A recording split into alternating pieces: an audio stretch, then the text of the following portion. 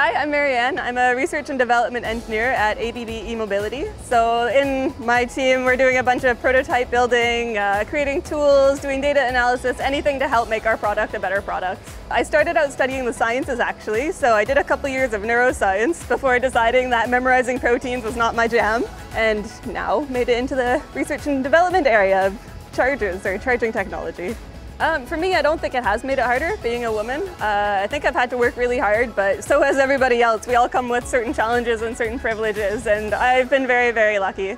I think that you can be treated differently based on how you look, whether it's gender or something else, and everybody faces those types of challenges. So you just have to roll with it, find ways to cope and carry on. My dad is a mechanical engineer and my mom is an electrical engineer, so it only made sense that I would just do a hybrid of both of those.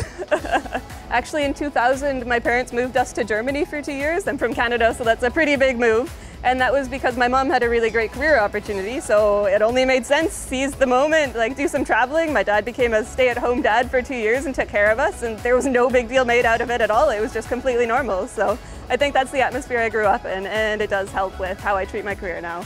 The advice that I would give to other young women is just try things out, find what you like, find what gives you energy and go for it. It doesn't matter if it's trial and error and you try 20 times before you find that thing, but don't settle, just keep trying.